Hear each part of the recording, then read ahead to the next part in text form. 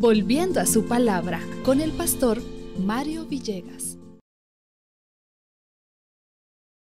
Edificando para la eternidad. Vamos a nuestra reflexión al libro de Lucas capítulo 14, versículos 28 hasta el 30. Porque ¿quién de vosotros queriendo edificar una torre no se sienta primero y calcula los gastos a ver si tiene lo que necesita para acabarla? No sea que después de que haya puesto el cimiento y no pueda acabarla, todos los que la vean comiencen a hacer burla de él, diciendo: este hombre comenzó a edificar y no pudo acabar. Si recordamos, Jesús está en una invitación que le hizo un fariseo y mientras está allí, él está predicando. Todo esto es en ese sábado que lo invitaron a comer. Jesús está predicando.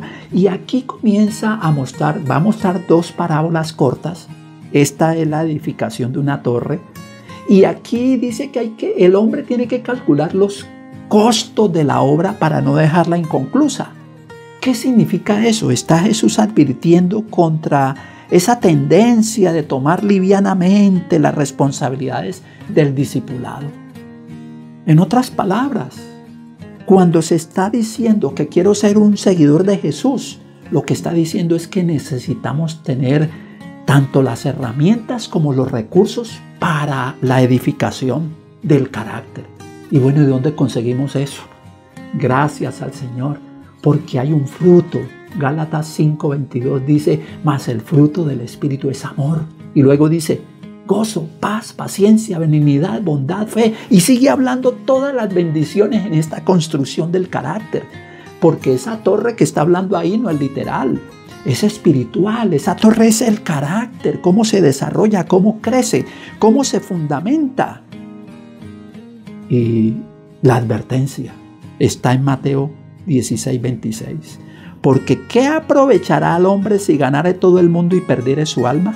¿O qué recompensa dará el hombre por su propia alma? La construcción es el carácter. Necesitamos cada día ir creciendo a la medida de la estatura de Cristo y pidiendo los recursos que son las bendiciones de los dones y talentos para ir formándonos en esta construcción y que edifiquemos para el reino. O sea, nosotros lo único que vamos a llevar al reino de los cielos es el carácter.